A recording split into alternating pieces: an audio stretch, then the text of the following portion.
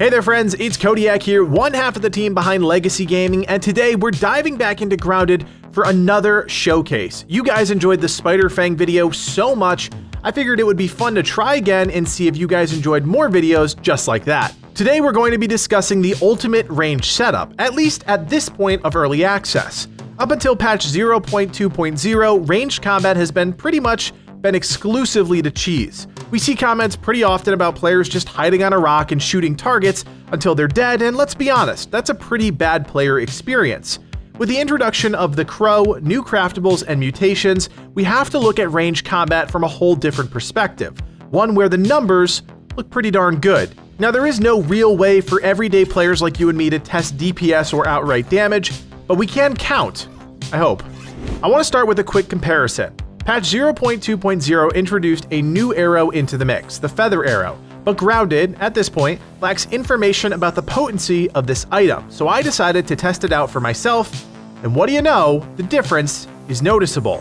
For this test, I took off all my armor, did not apply the sharpshooter mutation, and used the same bow. As you can see, targets shot with the Feather Arrow died much quicker than targets shot with the standard arrow. For the second test, I wanted to compare the same build with the sharpshooter mutation and without the sharpshooter mutation. Here, I did the same thing. No armor, same weapon, engage. With a tier 3 mutation active, it took 12 shots for me to kill a ladybug with standard arrows and 8 shots for me to kill it with feather arrows. Without the mutation, the numbers increased. 14 shots with standard arrows and 9 shots with feather arrows. Needless to say, I was a little stunned by the results. The sharpshooter mutation has 3 tiers, and while they're not hard to unlock, it does take a bit of time, with the third tier unlocking after killing 200 enemies with a bow. Sharpshooter gives you a nice boost to your range damage, but it's not as impressive as you might think. Sure, we trimmed some time off our kill with just the mutation, but in the grand scheme of things, that's not overly impressive. The real game changer in this scenario are the armor pieces, and more specifically, the new Marksman cap. Now, time for another test. For this one, we stripped down to the bare minimum once again. No armor, apart from the cap, no mutation, same bow. The gap was a bit wider here during the cap test. Using standard arrows, we were able to bring down a ladybug in 11 shots, and using feather arrows, we were able to bring it down in 7. At this point, you've seen everything individually, but put it all together, and what do you get?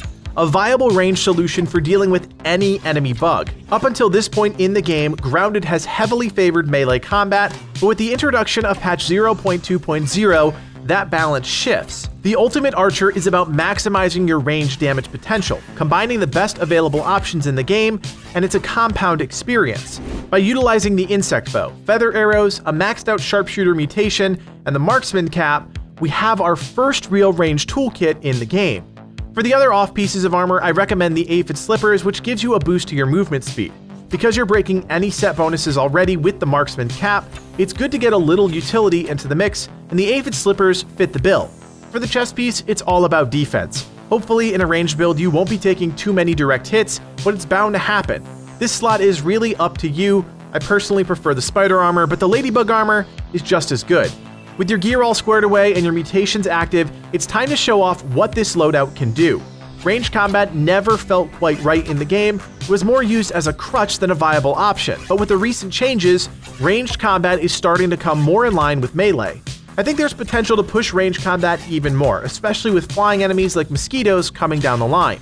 I like where we're going, but I don't think we're there quite yet. If you're more of a visual person, check out this chart we made documenting the entire test. As you can see, the loadout we're recommending is vastly superior, and with more content coming our way each month, you can imagine that this build will continue to get better.